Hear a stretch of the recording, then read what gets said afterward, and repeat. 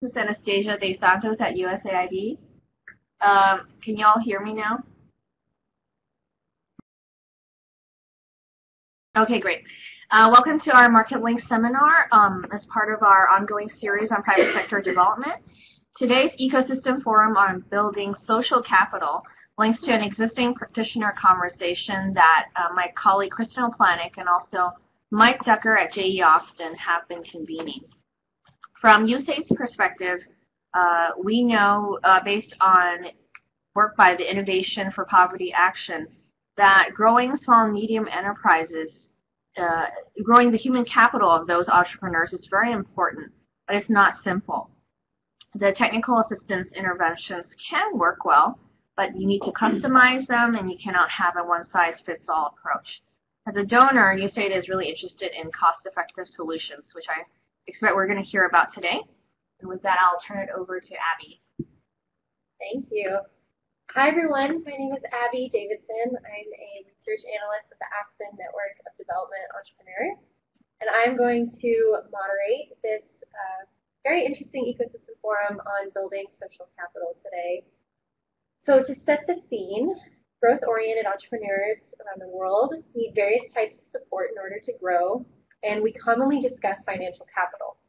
But social capital is necessary as well in order to make connections to potential investors, but also to meet potential customers, suppliers, partners, advisors, and more. In addition, mentoring relationships are crucial to help entrepreneurs navigate the professional and personal challenges they face. So that's the context for this conversation today. And to bring some insight to the topic, we're going to hear from various perspectives on the role that social capital plays in a high-growth entrepreneur's journey, touching specifically on why social capital is important for high-growth entrepreneurs, how entrepreneur support programs can build social capital, and then how that capital can be leveraged to improve the success of entrepreneurs. And we'll focus mostly around both mentorship and peer networks. So we have a panel of practitioners that have extensive experience working with entrepreneurs and can speak to this topic from various perspectives. And I'll introduce them one by one. We have Tashima, Director of VilCap Innovations at Village Capital. Village Capital is a global seed stage fund that finds, trains, and invests in entrepreneurs working to solve real-world problems from health to agriculture to clean energy. We also have Kathleen Bury, CEO of Mowgli Mentoring, a not-for-profit driving inclusive economic and social change in the Middle East and Africa through mentoring experiences that inspire, connect, and guide entrepreneurs and leaders to overcome life's personal and business challenges. And then last but not least, we have Mike Ducker, Director of Entrepreneurship Programs for J.E. Austin Associates, which assists organizations around the world to improve productivity, enhance competitiveness, and facilitate economic development. So now that we are familiar with everyone in the room, we are going to get started with short presentations from each of our panelists. And as we go, I just encourage you to ask questions via the chat box, because I'd love to see some of your questions, especially as we get into our conversation toward the end. So I believe we're starting with Mike. Take us away. Thanks, Abby. As Abby said, I'm Mike Ducker from the J.E. Austin. We're the ones who helped, I guess, found this ecosystem forum. Really, the goal was to create a voice and a place to connect organizations that are helping entrepreneurs in emerging markets. I think we're slowly, as a group, learning how we can effectively doing this. But I think there's still a lot of mysteries in how we can effectively help entrepreneurs. And we developed sort of the forum to be a place where we can bring in people of lessons, both good and bad, and what they can share. And the topic of social capital is one that I'm really, really passionate about and really wanted to do for a long time. And I thank Anastasia from USAID and Marketlinks, and you, Abby, with ANDE and all the data you guys provide through the GALI, and of course you, Rob, with Village Capital, which I think are way ahead in many organizations as we help entrepreneurs here. And of course, Kat at Mowgli, who is just, I've learned a lot from them and what they're doing. I don't consider myself an expert on this. I kind of consider myself a student of social capital And I thought I'd just talk about sort of my journey as a student. Maybe I'm a second-year master's student in this topic. Really, my story starts in Egypt right after the revolution. I worked on a USAID program that was supporting entrepreneurs. And just a couple of months after the revolution, we were fortunate enough to be able to help a group of people that were doing the first startup weekend in Egypt, I think the second in the region. And literally, I saw magic. It just hit me over the head, where I just saw people, some of the most successful business people, not just in Egypt, but in the region, were helping these young people trying to start up their companies. And you could see the energy being generated by the engagement of people talking and helping and supporting and challenging each other. And I'm sure more other people have seen this and have experienced it. But from then on, I'm like, there's something here, and I want to understand it better. And and so most of the programming, or some of the best programming and support that we did in USAID in Egypt, was really how can we get people who've been successful in business, who've been successful entrepreneurs, they become mentors, could be champions of the ecosystem or investors. I mean, a lot of what we were trying to do is really try to not just grow sort of the programmatic institutional part, but really a lot of the social part. How can we get that out there? And so that's where my sort of journey began, and I was very fortunate to be part of that. And there's been a lot written about Egypt and the success, and even that startup weekend, we had founders that are continuing their companies that have got funded by Silicon Valley venture capitalists and are doing very well to this date. After I got back from Egypt, I'm actually from Detroit. I had some time on my hand, and I kind of became obsessed with how did the auto industry start? How did this thing really just sort of ignite? Why Detroit? And so I spent, I'd say, 4 or 5 months just studying the founders of the major automotive companies, their investors, and really the domain knowledge that they were trying to obtain during that process. And this is before venture capital, before accelerators, before incubators. This is really about people connecting with people. And there's a couple lessons that I got from doing this research. One was there was like an industry evolution. Michigan, like so many other places, had a lot of natural resources, especially in timber. That timber led to a skilled workforce that was able to do work in manufacturing of wood. That led to Flint, Michigan actually becoming the center of the carriage industry in the state and in the country. The largest company that actually produced carriages was founded by a guy named Billy Durant, and he is actually the founder of General Motors, which became the largest company, automotive company and company in America at one point. So we saw this progression of domain knowledge over industries. The second thing is, once this industry started to really create momentum, we saw outside domain knowledge come in. So people like Henry Leland, who was from Pennsylvania, he came from the gun manufacturing industry. And if you remember your history of Eli Whitley, you would remember that gun manufacturing is sort of where we were able to develop the manufacturing process of creating replicable parts. And that was able to help us scale operations. And so that knowledge was brought into the automotive industry with people like Henry Leland, who first started to produce transmissions for Oldsmobile, was asked by Henry Ford's first investors to look at a company Henry Ford gave up on. He turned that company into Cadillac. Cadillac was then purchased by General Motors. Henry Leland then left and created another company called Lincoln, which is then purchased by Ford. So you see all these people connecting, investors, suppliers, employees, working on manufacturing and engineering issues, and operational and finance issues. It was just an incredible number of people connecting on so many different domains that produce in a historical economic growth that has never been seen in our country to this date. We're talking about an industry that went from 12,000 people employed to over 420,000 people employed in 20 years. I've never seen anything like that in the United States. You would have to look at a country like China and electronics to see an industry and a geography that's been impacted so much. Those people increased their incomes by 3 times, productivity increased by 5 times, and the investors made out. The original investors of the Ford Motor Company made 34x time their original investment. Rob, would you like to make that kind of investment? I mean, those are better than most Silicon Valley deals.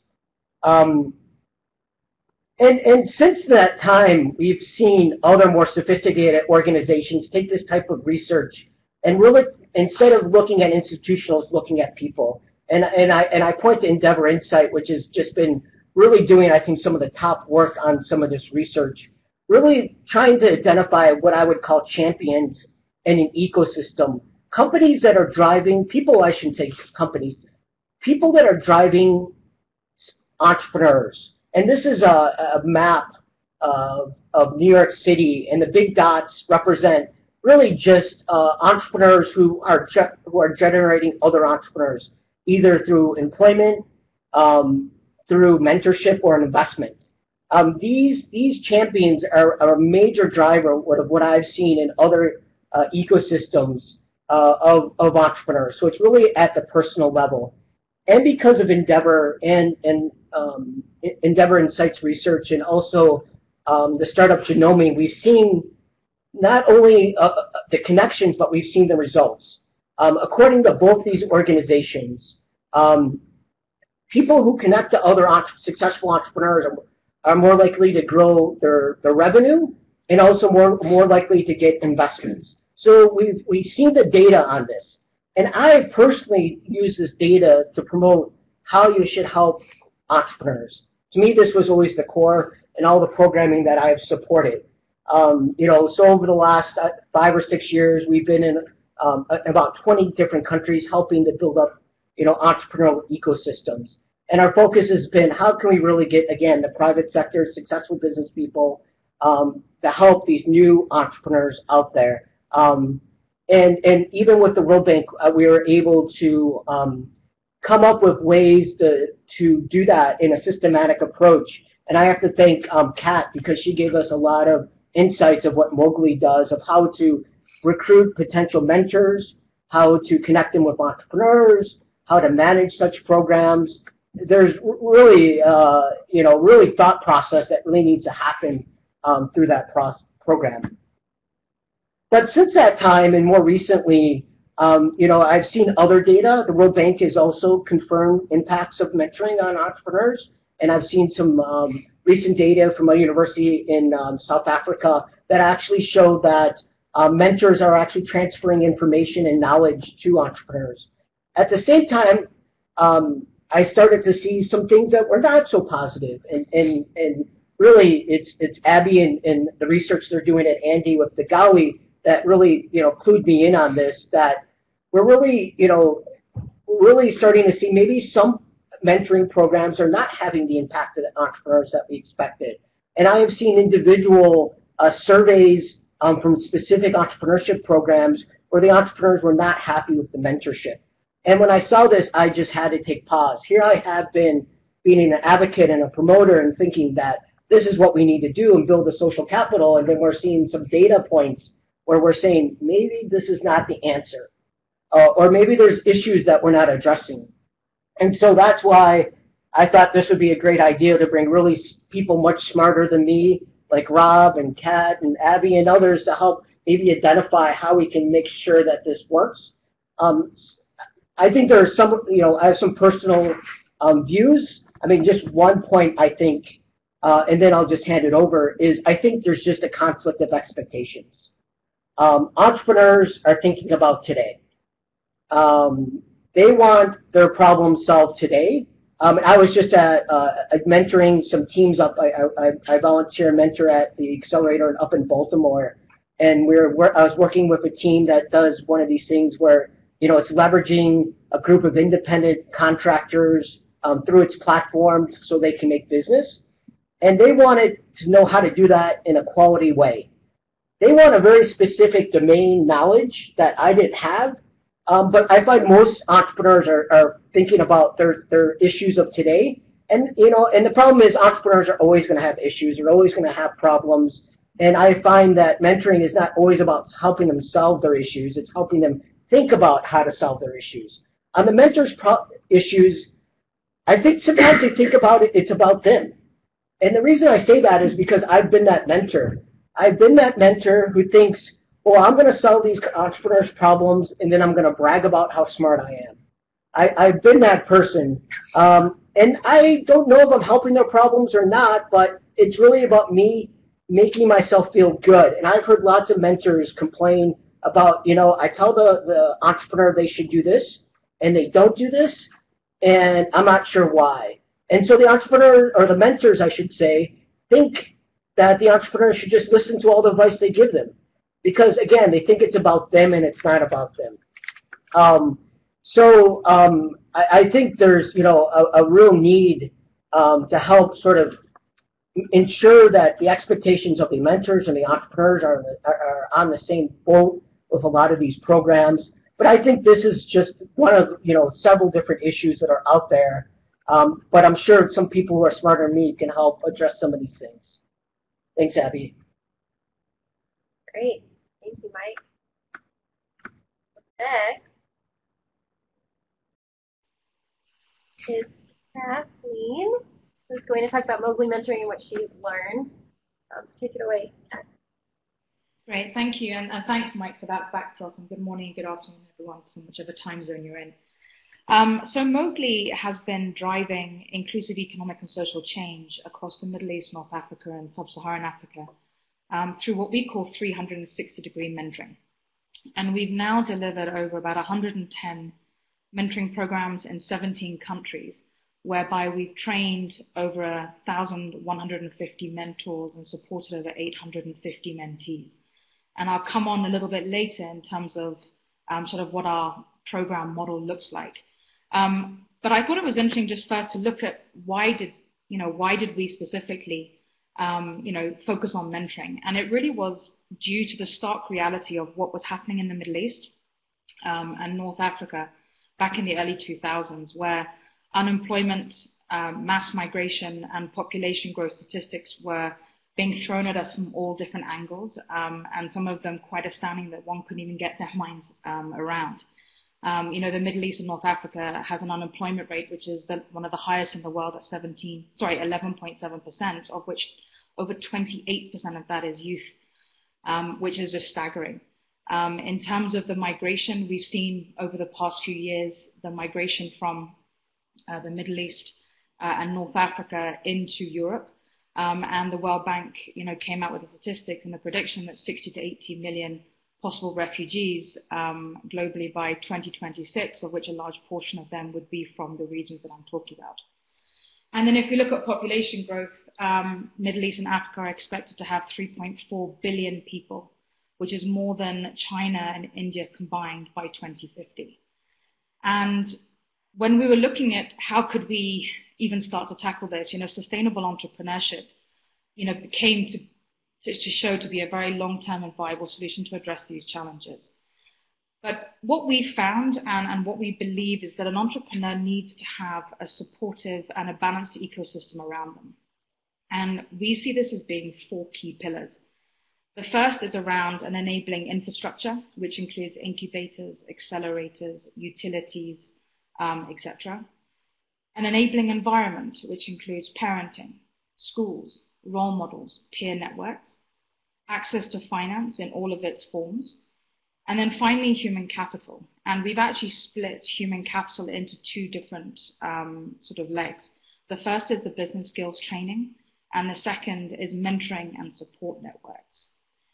And the reason why we've done this is that, we've realized through the last decade that we've been operating that we really need to catalyze the much needed entrepreneurial growth through human capital development, which actually focuses on both the capability and the capacity. And so we see it like this diagram here as actually 2 legs of a person. The capability is very much focused around the skills, the knowledge, and the behaviors. And the capacity is focused around the confidence, the motivation to keep going and to get back up when things knock us down, the mindset and the resilience so that we can start to address and overcome our fear of failure. But how can we do this? Well, mentoring actually, in terms of our sort of philosophy of 360-degree mentoring, enables us to focus on both the capability and the capacity. And we use Tim Galway's equation from the book The Inner Game, which is potential minus interference equals success. The interference can be split into two different areas. There's the external interference and then there's the internal. And the external is all around how can I do something? Where can I get something? What do I do if this happens?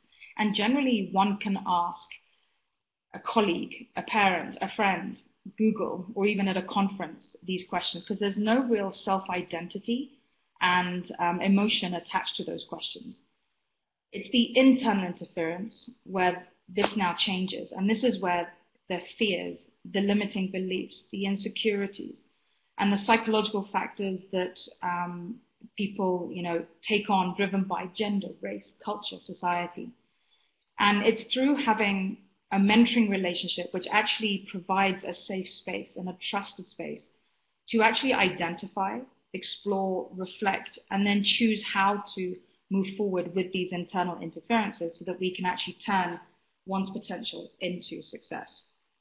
And so given this, our definition, which really creates the basis for our accredited mentoring syllabus, is that a mentoring relationship is a long-term trust-based relationship. It's one where the mentor and the mentee focus on both the professional and the personal aspects of the mentee, and hence why we call it a 360-degree mentoring. It's where one is able to address both the external and the internal interferences and focus on the capability and the capacity. It's empowerment focused rather than advisory, and that's how it somewhat differs from business mentoring. It's voluntary, it's relational, it's non-transactional. So all of our 1,150 mentors that we've trained to date have not been paid for their services and are not able actually to receive any payment from the mentee for that either, because it really does change the nature of that relationship. And another key aspect is that it needs to be a two-way value throw through mutual learning. Otherwise, one of the parties will start potentially to get bored or feel frustrated. And so we always try to ensure that there's that in place. And as a result of that definition, our mentoring programs focus on sort of five key areas. The first is around raising awareness about mentoring and its importance. We've worked in predominantly emerging markets where mentoring is not really commonplace. The word mentoring today, if you go into a conference or you look at entrepreneurship, it's mentioned in every sort of piece of literature, but in some of the countries we've worked in, mentoring is not understood, it's not known, and it's often confused with business mentoring, training, consulting, advisory, coaching, therapy, counseling, all of these different things that come under that sort of human capital development umbrella.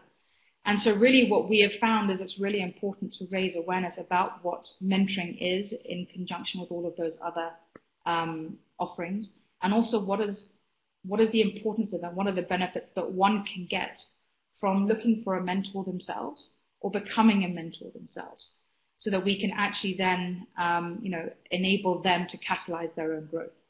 And this really leads through to a key aspect of what we have found to be one of the success factors of mentoring, which is the recruitment of the mentor. And I think Mike sort of alluded to a couple of things on that, especially around sort of the expectations. And I think the key word for me would actually be intent as well, which I'll come back to a little bit later. The second key area is mentor training and capacity building. So within our program, we take people who are business professionals who match a certain criteria that actually is fit for the program. All of our programs are tailored to the needs and the objectives of the funder, but also the needs of the beneficiaries going through the program. And so the criteria is set and the business professionals are recruited against that criteria. And what we do is we train them in the art, the skill, and the mindset of personal mentoring, so that what they're able to do is also learn how to create this safe space, this beginning parts of this trust-based relationship. And we capacity build them thereafter for a minimum period of 6 months, but often a year. And I liken mentoring to a language in the sense that one can learn the grammar, one can learn the sentence structures, the vocabulary. But if you don't have the confidence to actually practice the language, you're not going to be able to get the ROI on all of the time that's been invested in learning that language if you don't have that confidence to speak it. And so what we're really doing through the capacity building is actually building the mentor's confidence, skills, knowledge, behaviors, as well as the motivation as well to keep supporting the mentee. The third key area is around the matching. And because we are looking to create long-term trust-based relationships, our matching doesn't focus on a CV. Our matching focuses on chemistry and connection.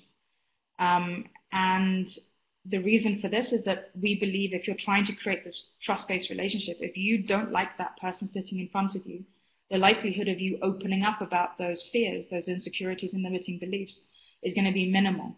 And therefore we try to ensure that everybody is actually matched with somebody who has that connection in the group. And what is interesting is a number of our entrepreneurs have now come to describe it as the Mowgli magic in terms of how our facilitators actually run that process. And if we look at the statistics, it's over 80% of our relationships continue on beyond the program, which really, for me, is a testament to that human-centric element of the process. The fourth area is the one-to-one structured support and guidance that we provide.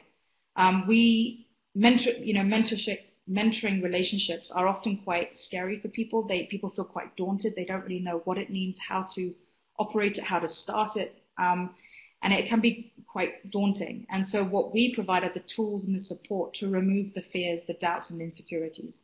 And we provide the accountability and the capacity building support to enable the setting of those relationships and then the best outcome of those relationships in the long term.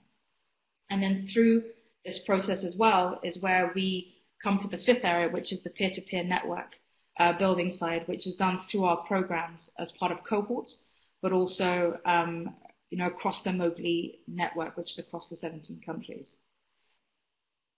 And what this has done is enabled us to achieve quite significant levels of impact. And we actually look at impact in 3 different areas. For us, it all starts with the personal growth and the strengthening of leadership. And if we look at the numbers, 90% developed confidence in their decision making. 71 were able to overcome and work on their fear of failure. And 62% improved confidence in actually achieving a healthier work-life balance. And we believe that if we can strengthen the leadership and the leader within that entrepreneur, it will then lead to greater levels of business growth, sustainability, and success.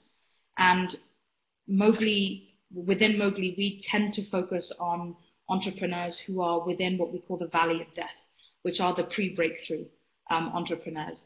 And so when we look at the statistics of 92% of businesses remained operational and 71 feel more confident to move their business forward, for us, that's a real testament to the power of mentoring because that's where most businesses break down. And then through that business growth, it then leads to the economic growth and that job creation and retention side that we track as our sort of key end goal.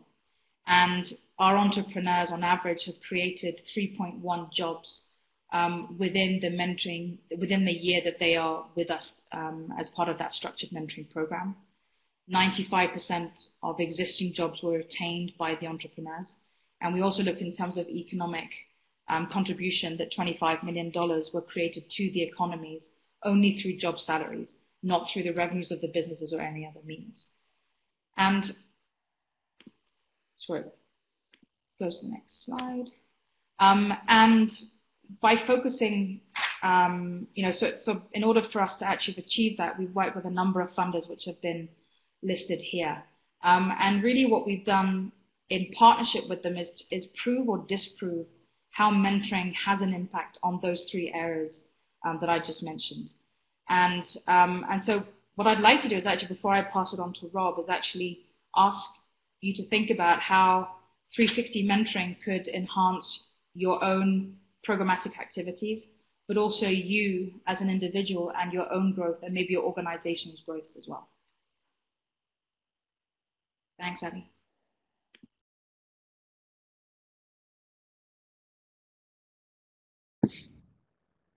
Thanks so much, Kat. So now we're going to hear from Rob Tashima from the Village Capital perspective and the accelerator side of things. Thanks, Abby, and big thanks to Mike and Kat as well for really kind of framing this in such an effective way. I would agree with everything that's already been said, to be honest. What Mike and Kat have said around the kind of centrality of human capital in terms of supporting, or the potential to support, better outcomes for entrepreneurs, but the fact that it can also go wrong in terms of expectation management, I think is a really kind of critical piece to understand.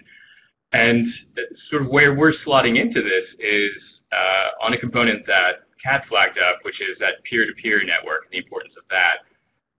So I think probably what makes the most sense is for me to talk a little bit about Village Capital's perspective and approach to this before I kind of dig into where we plug into social capital for entrepreneurs in various markets. So Village Capital's kind of general thesis is ultimately that entrepreneurs can have an impact on some of the biggest problems that we as a world face. But to actually do that effectively, we need a diversity of perspectives. Now, this isn't diversity for diversity's sake, but it's to ensure that we are having a holistic approach to solving critical issues in things like healthcare or education or agriculture. And to do that effectively, we need to make sure that there are people who have lived experiences of those problems, for example, who are weighing in, who are able to take a look at a problem from a variety of different sides. Now, when we look at the ability of companies to address these major problems, things like climate change and so forth, obviously venture capital funding is one key indicator of the companies who in the future will really help determine the direction of those problems, of our economy writ large. So funding really kind of determines the future, and venture capital really helps determine who will become big. But we're not seeing an effective allocation of venture capital right now in terms of addressing those problems.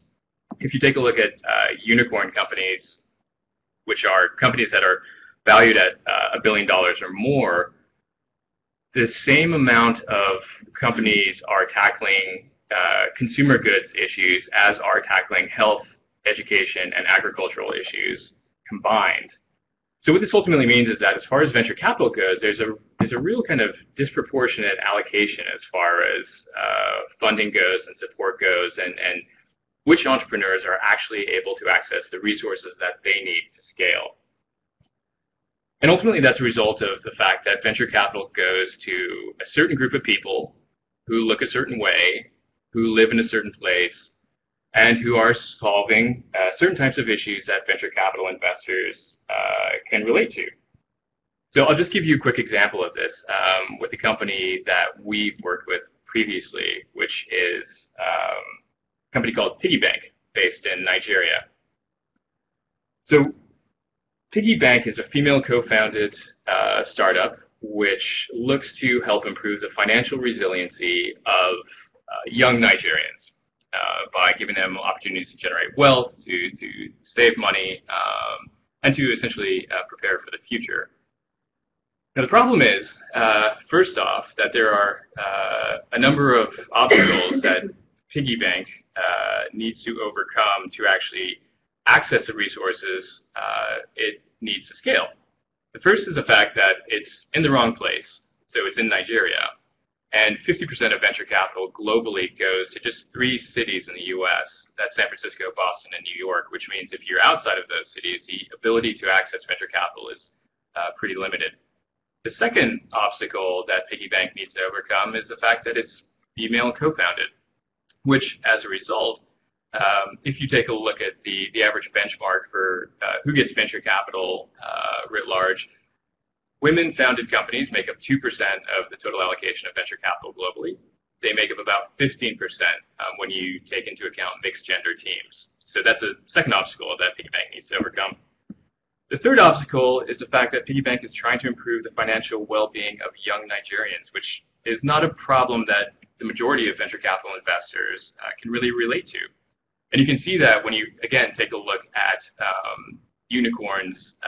There's about 18% of the current unicorns who are able to address issues like health, food, education, financial inclusion, and housing.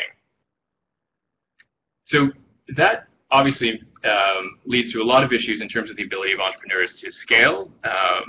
We often hear that entrepreneurs, good entrepreneurs are everywhere, good ideas are everywhere, but access to capital and access to resources are not. And I should probably also apologize because I'm lagging in terms of going through the slide deck, so I often have this issue. So bear with me. But starting about 10 years ago, the co-founders of Village Capital had this thought. So Ross Baird and Victoria Fram, who came up with Village Capital, thought that is there a way that we can effectively change the power dynamics in the venture capital space? Can we actually have entrepreneurs evaluate each other and conduct due diligence on each other on behalf of investors? And essentially this is based on kind of the village banking model. So the general structure of it is bringing together a group of, let's say, a dozen entrepreneurs into a cohort, all of whom are working in a similar geography and in a similar space, and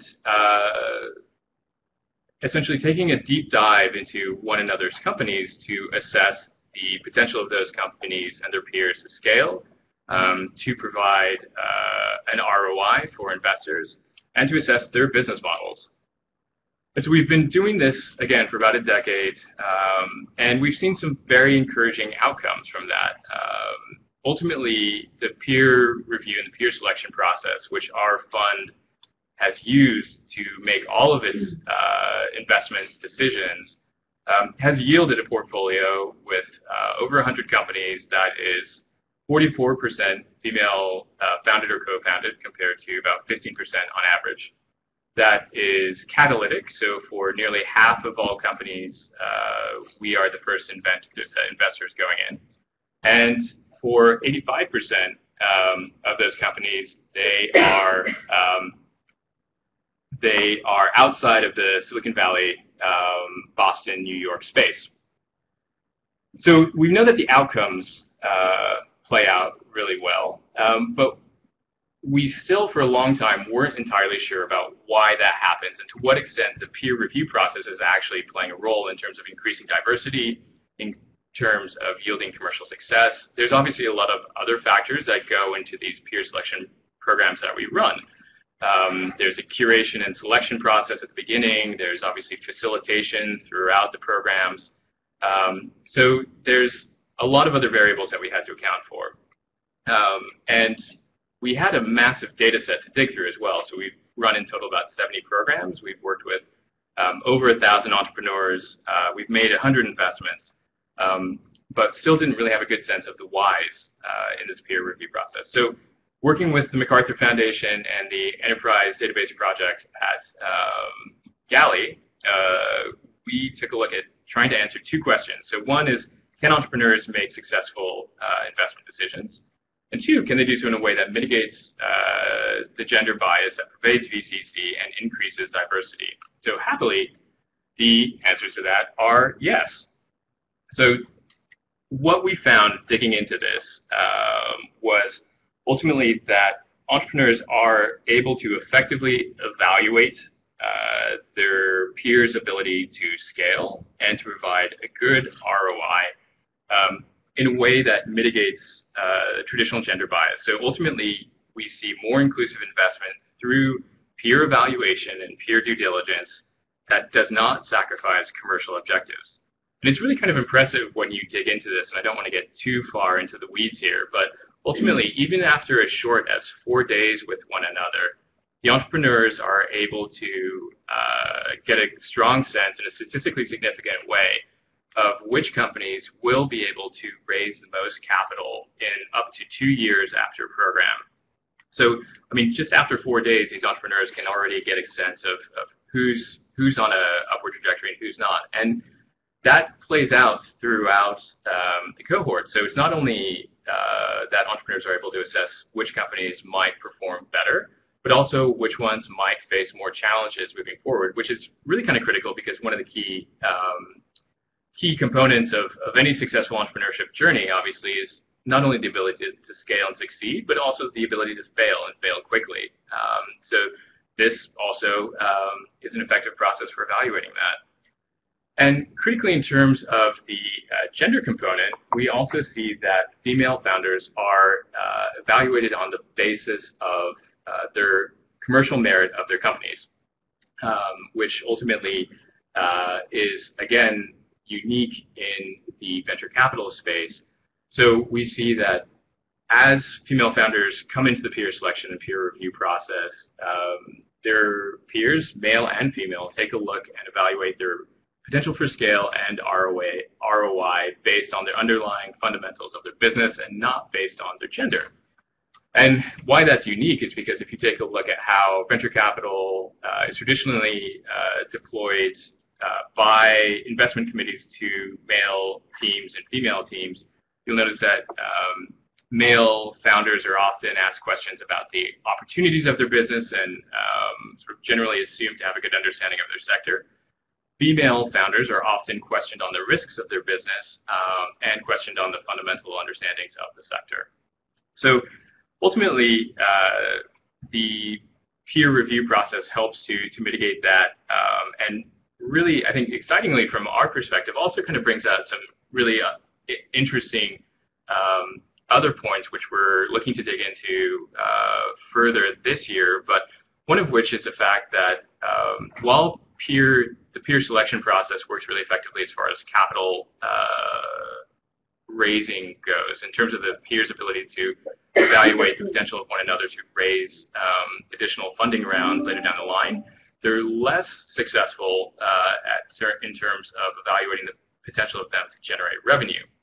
So one of the things that we're trying to take a look at is that a result of kind of broader trends in the venture capital space where this emphasis on equity investment leads to a devaluation of female founders, in large part because female founders face a more difficult task in terms of raising funding from outside equity investors later down the line.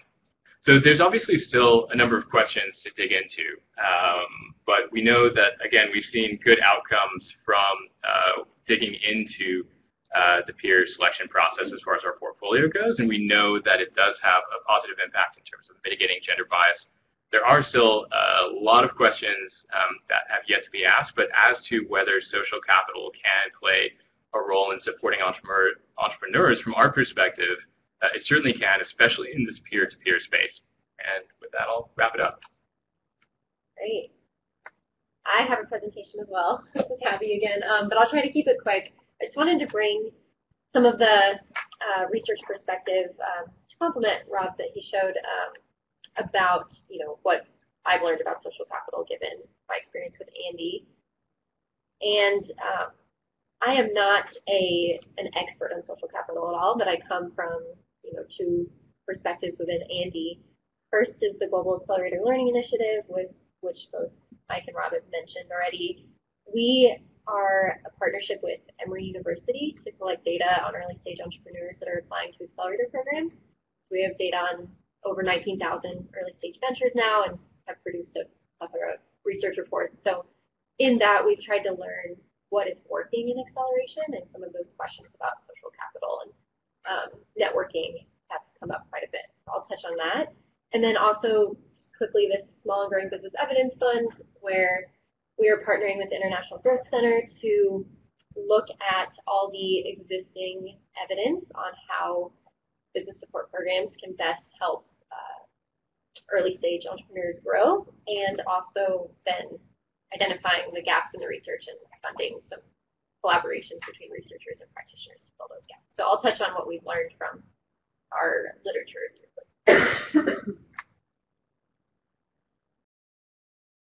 I have two main takeaways from what I've learned through these projects regarding social capital. The first is that peer learning is consistently tied to venture growth.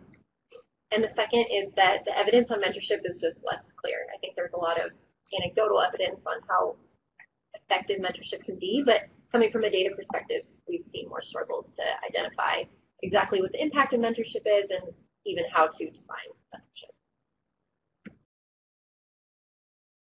So first I just wanted to show this figure, which is from GALI. When we collect data from entrepreneurs, we do so at the time of their application to an accelerator program. And we ask, what are the benefits you're expecting to receive through participating in this program? And then from that, we looked at what did each entrepreneur rank as their top benefit. And so what you're seeing here is how often entrepreneurs ranked each type of benefit as most important to them. And so here we already see social capital is very important to entrepreneurs. Number one is network development. Number three is mentorship from business experts. But interestingly, we see this peer learning, peer networking piece, which we call gaining access to a group of like-minded entrepreneurs, was ranked as a priority least often among entrepreneurs. But flipping this around, we also asked programs, accelerator programs, what benefits they think are most important that they offer to entrepreneurs. So just flipping that question around. And here we see that this peer learning aspect is actually seen most commonly as the top benefit that accelerators provide to their entrepreneurs. And then taking that a step further, we compared the higher versus lower performing programs within our sample, and we saw that the higher performing programs are actually more likely to list gaining access to like-minded entrepreneurs as a key benefit. So there's something there that's leading to greater entrepreneur success, at least among the accelerator program. And then just shifting to mentorship,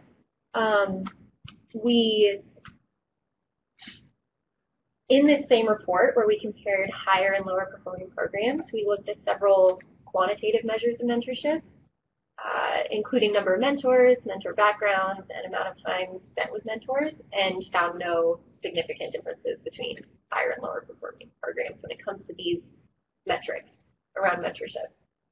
And when we took this information to interviews with accelerator programs and asked, you know, is this because you don't feel like mentorship is actually important for your program, or what's going on here? And the answer we consistently got is that mentorship is important. It's just hard to capture through standardized data like that. And just some of the quotes I threw in from these interviews are that, you know, mentorship abilities of experts vary considerably regardless of their background.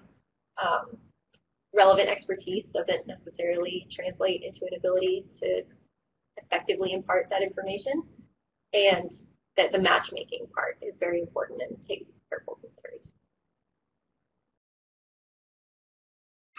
And then just to cap it with that, what the academic research has said about these two topics, and this is that literature review that I spoke of in the beginning.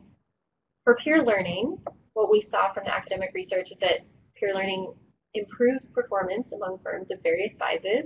There's clear evidence for that, specifically from this one study about firms in China and seeing how they learned best from peers who were running similar businesses, but yet were slightly more advanced.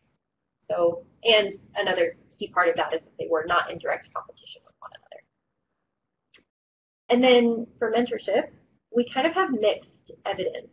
There are two main studies we pulled from. There was one on virtual mentorship in Uganda, which led business leaders to pivot their model, like some sort of adjustment in what they were offering, but that didn't necessarily translate into increased profits.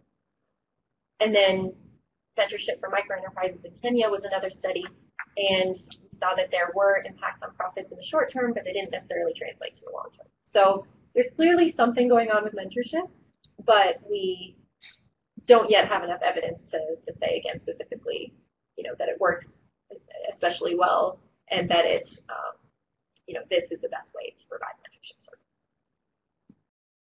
So just wanted to add my 2 cents there, but we are going to transition into some questions. I've prepared some questions for our panelists, and we also have some questions that have come in from the audience. Thank you so much for submitting those. So I think we should start with mentorship. And we'll start with you, Kat, being the expert here. On this question of whether you can sort of manufacture or automate mentorship. And what I mean about when I say that is oftentimes when I've interviewed, accelerator program managers or mentors or others, they talk about how it's important to find the right personal connection between the entrepreneur and the mentor, and it can be difficult to figure out how to best make that happen. So since you run an organization that is devoted to making all these mentorship relationships happen in a systematic way, how do you actually think that that's possible, and what's the secret to that? Yeah, no, thanks, Abby. And it's a tough question. And so the way that we tackle it is really looking at who do we recruit onto the program. And I think this speaks to what Mike was saying earlier. We want to recruit onto our programs the people who really want to mentor and have the right intent to mentor, and then those who are actually mentorable. We actually have found over the years, for instance, speaking on the entrepreneur side, that the level of ego that we're seeing within the entrepreneur space is actually increasing. And therefore, the mentorability is something that we really have to be a little bit more astute on in terms of, looking at through our recruitment process. But I think the key, in terms of how do we give the best chances for these mentoring relationships to sort of take form, I think the first thing starts with the recruitment. The second is having the alignment around the expectations and alignment around what is this mentoring relationship really going to potentially give, and what could you potentially receive from it. Most entrepreneurs come into our programs and typically they want access to finance, they want someone to do their business plan for them, and or they want the contact database of the mentor to be opened up to them. And so we do spend quite a bit of time actually, sort of giving them an exploratory opportunity to actually understand what is mentoring for them and how could they really take advantage of the program. I think the third key area would actually be around the training of the mentors, because one of the key elements and some of the questions that are coming through is, what is the benefit for a mentor coming into a program? And yes, it's about giving back. It's sometimes learning about a new industry. But I think one of the key things that our mentors come into the program for is that they're being trained and capacity built in skills which they can take into other areas of their life, their work, their communities. And it's part of leadership development for them. And so they've already got the opportunity to have value from the get-go, which they then can sort of provide to the mentee throughout that relationship. I think the matching is another key point in terms of how do we give the best chances for these relationships to form. It's that human centricity around the matching, and it's an interesting question. How does one take that online? And so we're actually in the process of doing 2 things. One is taking our mentor training syllabus that is very much a face-to-face program at the minute, and building an online mentor training program to test if we're able to get the same quality levels of mentor training through a technology solution. And the second is actually to see how can we do an online mentor matching mentor-mentee matching process and see how, prove or disprove, does that give us better relationships? What does it have in terms of impact on the impact, and see where that takes us. And then I think the final bit is that support. As I mentioned earlier, people find it really difficult going into mentoring relationships. They don't even know how to start that first conversation. And so what we do is we provide the guidance for the initial conversations to take place so they can start to build those relationships. And then we just see them fly. And typically, most of our relationships will continue for the duration and then past the duration of the actual mentoring program.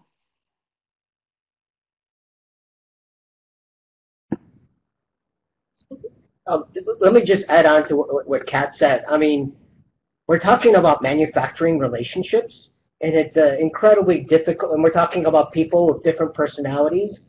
That is really incredibly difficult, I think, for an algorithm to sort of capture and figure out how to match. And I often think about the matching like dating. Do you have like these dating sites which take all your personalities and other things and somehow find your perfect partner? I guess there's sites out there, or does it take maybe traditionally what happens for many of us? There's a relationship, and there's a subtlety of trust that grows over time through different interactions. And I think what programs have a difficulty is putting the time to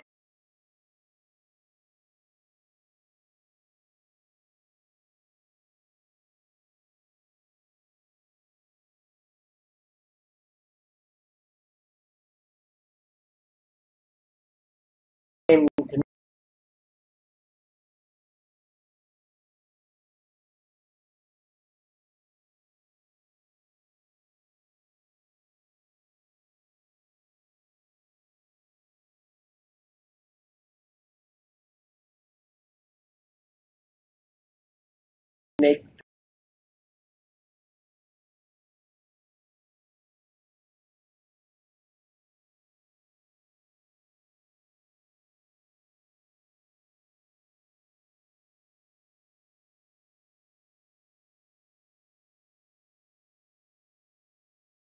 the relationship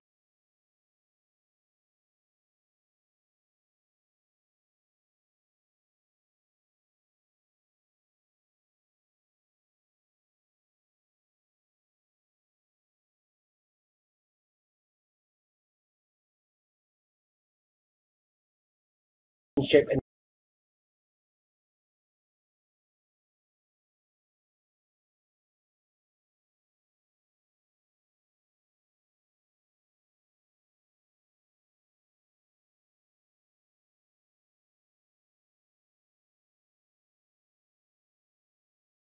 the trust.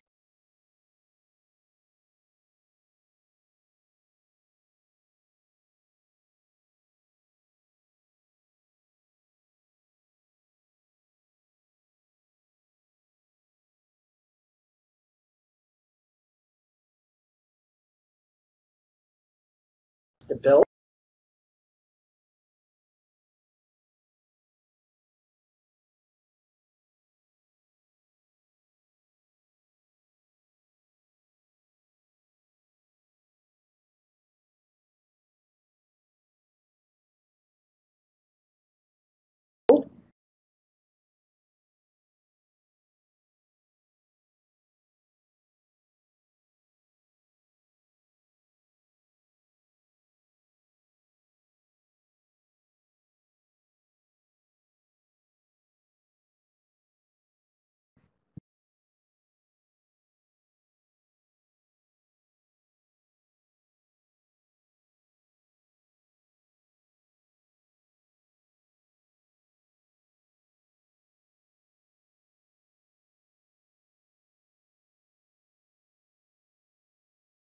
Because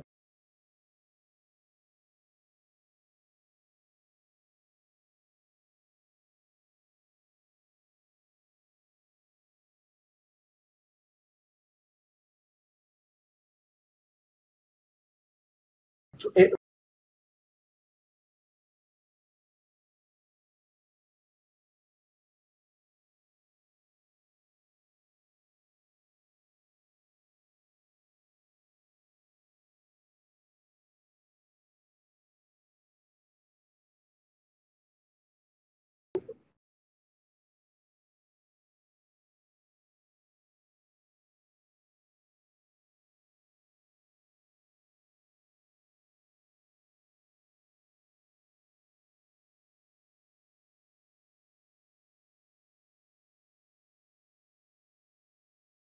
you know,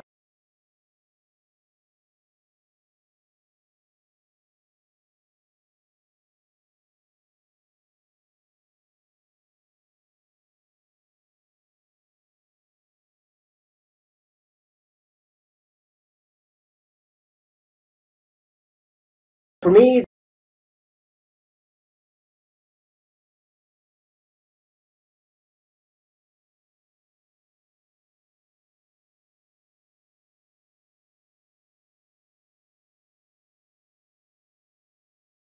the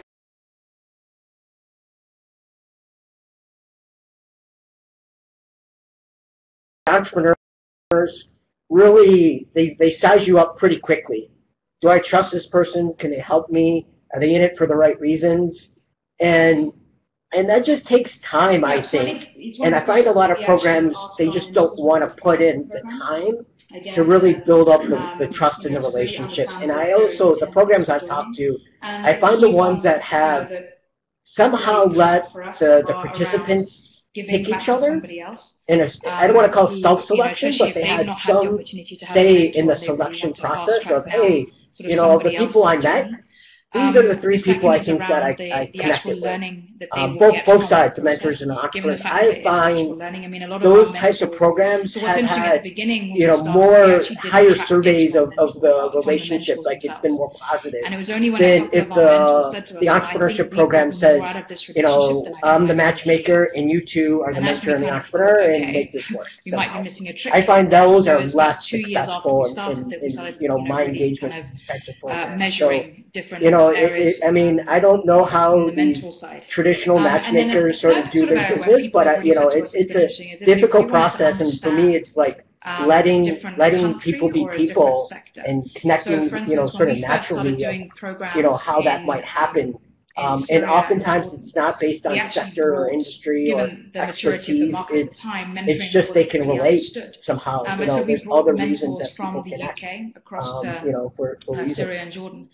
And a number of the mentors actually set out there's another question about to set up potential business that they understood now how things work on the ground and really learn through the entrepreneurs. From anyone on that, and actually, Rob, I'm curious, like, you didn't talk a lot trials about and tribulations about how to really, you know, get something off the ground in Syria. Unfortunately, given what's happened, they've not been able to turn that into reality, but they really did leverage that opportunity to understand a different ecosystem. Yeah, that's a really good question. I mean, mentorship, outside mentorship, not peer mentorship, is we now, also as part of our programs, you know, we don't only focus on entrepreneurs, we also focus on women. I mean, like and corporate Mike leaders. and Kat both said, it's a really tricky thing, and you know, by and large, we like to think that we get it right, but it does require a lot of forethought into the resources that they bring, the skills that they bring, how they communicate those skills, and then what the entrepreneurs are looking for. So there's a lot of kind of pre-planning and pre-prep around identifying the needs and the assets of both the entrepreneurs as well as the mentors, because the mentors, as both Mike and Kat have flagged up, the mentors also have needs and they're looking for something as well. And so essentially kind of getting to what Mike touched on in his first presentation and Kat doubled down on is making sure that there's alignment in terms of the expectations is really crucial. But when you actually see that kind of matchmaking come together, it really is kind of an incredible thing. The sort of mind meld between an entrepreneur and a mentor, and the benefits that both get in a genuinely productive and constructive relationship is really incredible. But it is a tricky thing, yeah, and it requires a lot of planning and forethought, and really being very explicit about what the needs of the entrepreneur are. You know, are they looking for introductions? Are they looking for to raise capital? Or do they need help around reducing their customer acquisition costs or improving their unit economics? And what can that mentor provide? Can they actually provide substantive input around that? Can they help them think differently about that? Yeah, and Kat, to you, I'm curious, now that you've worked with so many different mentors, you know, have you been able to, any research, you know, I'm sure you've been able to compile a lot of data on what's working, and have you been able to do any research or find any outside research on what does motivate a volunteer mentor.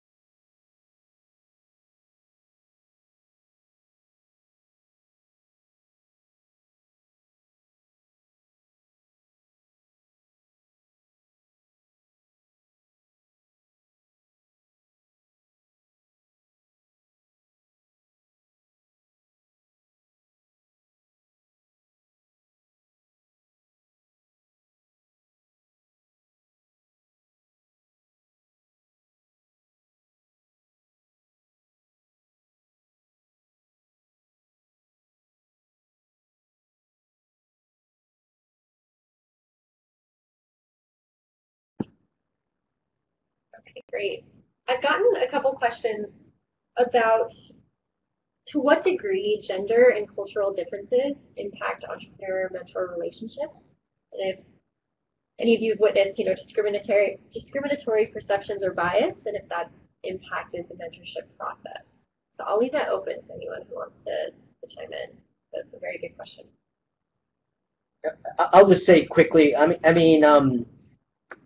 It is a difficult question, especially when this has become a lot more open, and I think there is some issues I see with entrepreneurship programs. I've seen programs that sort of promote sort of a party atmosphere and feel, which I think some women, that are night and drinking, and for some people, they probably don't feel comfortable in that type of Silicon Valley startups, party scene type atmosphere. I think it also presents an opportunity where I think programs can think a little bit more aggressively on the communities they want to bring together, because I think we're talking about different networks people have, and we're trying to leverage those networks and try to tap into them. And I think programs that try to break down those cultural barriers have a real opportunity to give people who might not have the network to tap into some of those high-level business connections previously. I think aggressive programs, and I think it sounds like Village Capital is absolutely one of them, will try to break down these barriers to prevent these biases based on our communities and who we hang out with and connect with. And things like this. Yeah, and just kind of spinning off of what Mike was saying, I think the mentor selection bias or the discrimination, inherent or otherwise, yeah, that is a really challenging question, and to be perfectly honest, we don't have an answer for to what extent that affects mentorship, and more importantly, to what extent that and I've been affects struggling the with it. It is outcomes very that the entrepreneurs self-reflective. see, and that's actually something that we're going And to be so how digging do we get a into different over the course of perspective in that? And it's 2019. one of We're the doing things that some we're research actually in at the collaboration process with of the IFC around looking specifically at the the gender how do we component of that. corroborate Which sense I think, to again, really the get research a that we did true, last year with the truer, MacArthur if it's Foundation possible, sense and of GALI what that data is was really telling us. illustrative in terms of telling us how yeah. peers engage with one another, and peer mentorship and peer interaction can mitigate that gender bias, but taking a look at external mentors is something else. And I know that question was also linked with the question about financing bias. I mean, that is endemic in the venture capital space, and obviously societies at large. Again, what we found is that with having a group of entrepreneurs do a deep dive into one another's businesses in a very structured fashion. So the kind of framework that we use for peers to conduct that peer review, peer selection process is very sort of rigid, very transparent, and we've included Z-scores to help address things like gaming the system. That can ultimately help address some of the bias in the financing component. But and this ties into another question that somebody had. How do we know if that's actually working or not? And that's really where Abby's crew at GALI comes in. GALI, who we've worked with since really they got up and running, is focused on really assessing the outcomes and the values that these entrepreneur support programs provide, whether it's in terms of emphasizing mentorship or in terms of emphasizing investment readiness or other things. And they do this longitudinal data tracking for up to 2 years after a program, which is obviously very resource intensive, but they've done a great job of it now. And I mean, we've used their data sets a lot, thousands of data points around, how effective entrepreneurs see these programs, how the performance plays out post-program in terms of the commercial success of their business, all of which is really important, tying back to that original question of how effective mentors are in terms, and social capital is in terms of supporting entrepreneurs. Great. Some other interesting questions that have come in are around metrics. How do you actually measure mentorship outcomes? And how do you assess effectiveness in terms of the experiences of the mentee as well? Like there's sort of quantitative measures that I'm extra interested in. But then also, especially with these questions of bias, how do you get everyone's perspective? I'll keep that open anyway. I mean, go ahead, Kat. No, you go ahead.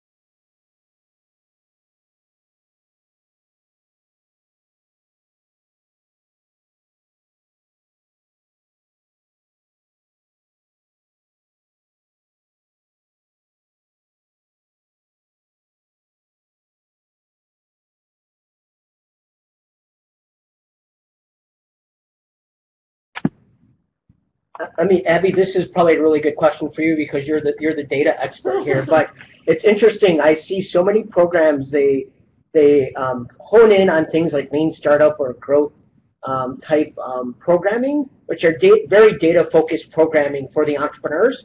But they themselves are not very data focused. So this is even a bigger issue than just around sort of their networks and capturing their communities.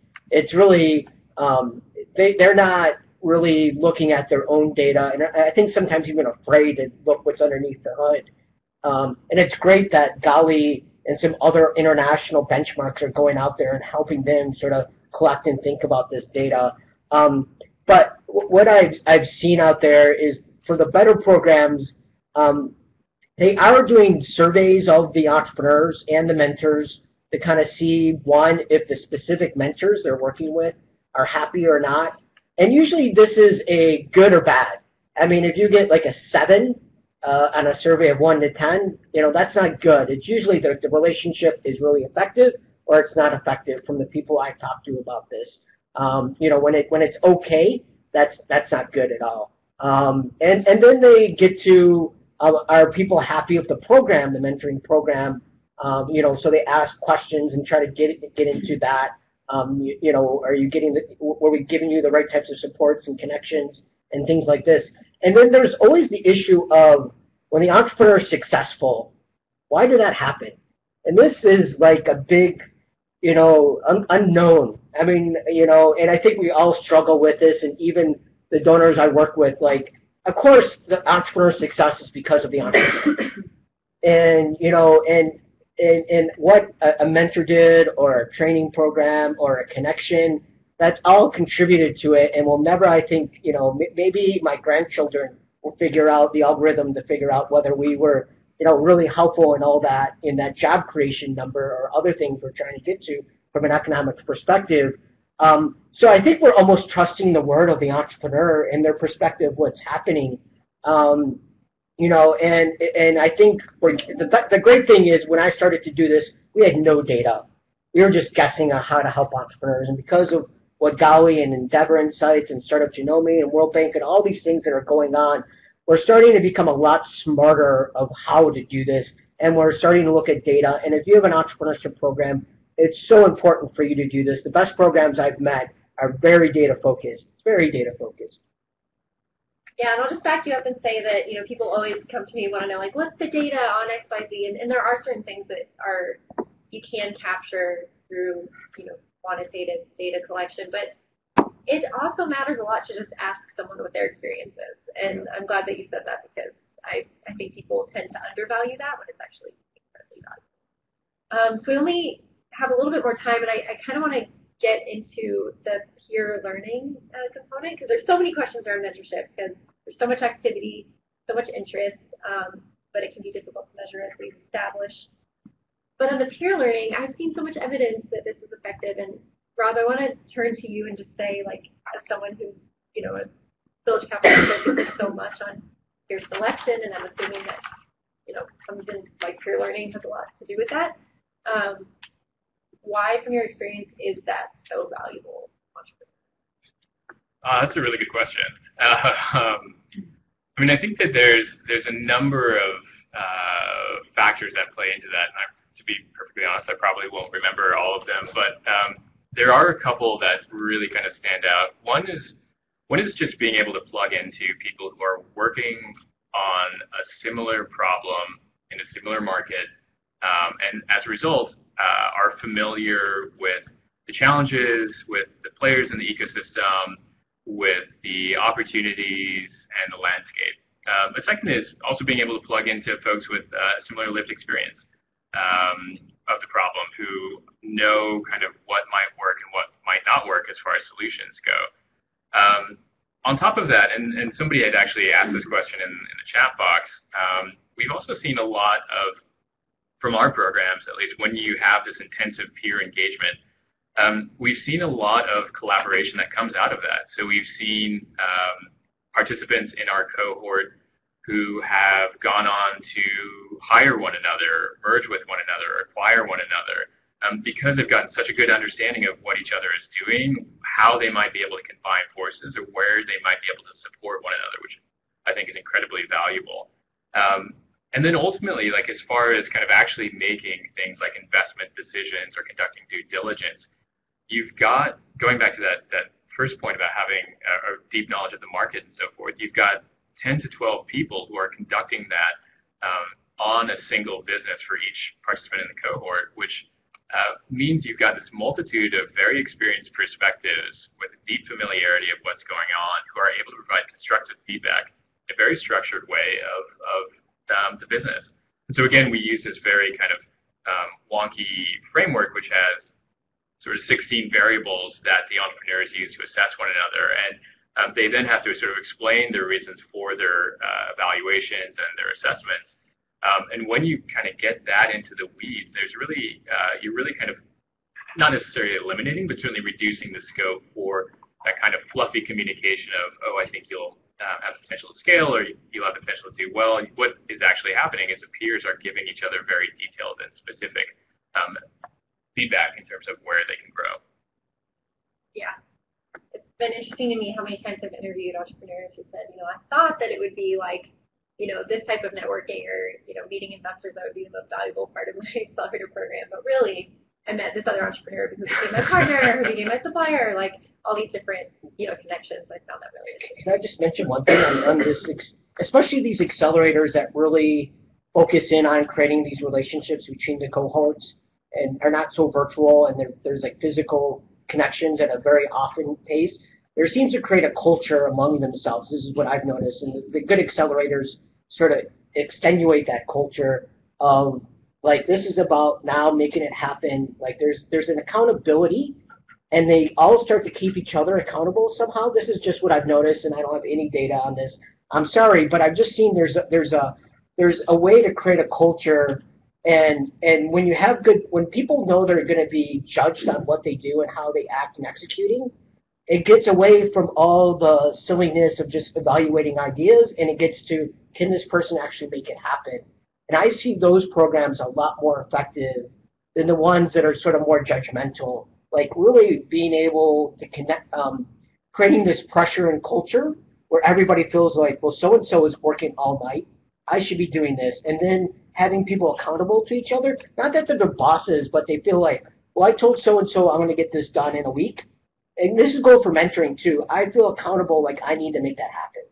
And it's built on this trust relationship, like you don't want to let people down. Again, it's not that they're your boss, but it's this, as the entrepreneurs, you kind of do need a little bit more accountability because there's nobody you're accountable for. And so even if you make up like, well, I just talked to Pat, he's in my cohort, I told him I'm going to talk to 100 customers this week. You feel like, well, I don't want to let Pat down. And I see that a lot in this culture that you can create in these programs. Well, and one thing that I'd actually just kind of spinning off that as well, flag up is the fact that with this notion of peer social capital, there's an underlying empathy there, because being an entrepreneur is not some incredibly fun, wild ride that people get into just because they like the lifestyle of it, because it's a really challenging lifestyle. You have to sacrifice a lot, and it's very lonely in many ways. And you really have to put your all into growing this business, which is not an easy thing to do. And when you're getting constructive feedback around your business from people who are sitting in that same spot, who are also trying to balance like families and relationships and bringing money in the door with this business that they're trying to scale, that really creates that underlying bond or helps create that underlying bond of trust and relationship. Yeah, that's, as someone who studies accelerators, that's one of the differentiating factors of what an accelerator is, that cohort model, the whole point of entrepreneurs going through this journey together. So yeah, I think it makes a lot of sense. So I have one more question, which I really didn't want to miss, because we've been talking about how programs can implement, programming to support the building of social capital, like mentorship programs or peer learning or whatnot. But there's been a question through the chat box, and I've had this question as well, in terms of how do you scale that, how do you scale mentorship? How do you scale social capital to like a community or city level, or is it kind of just, you know, stuck within a program? Like, is there a chance for that to turn into organic growth for an entrepreneurial ecosystem? Yeah, and this is Anastasia at USAID. If I can add to the question for any of our panelists, I think Glenn was asking that question, and I want to ask more pointedly, you know, especially in the cases where us as donors, it seems like we're, in some cases, because the system's broken, taking over either venture capital or what would be management consulting in a perfect market, because something's broken in these markets. How do we transition after the donor program, whatever it is, into where the system works on its own in a commercial fashion, and we don't need to keep intervening and subsidizing? Yeah, Mike, I'd like to hear. I mean, I'll be honest. As far as the programming goes, it is hard to find a commercial model. I know a lot of people will always look for these market-based models, and there's only so many successful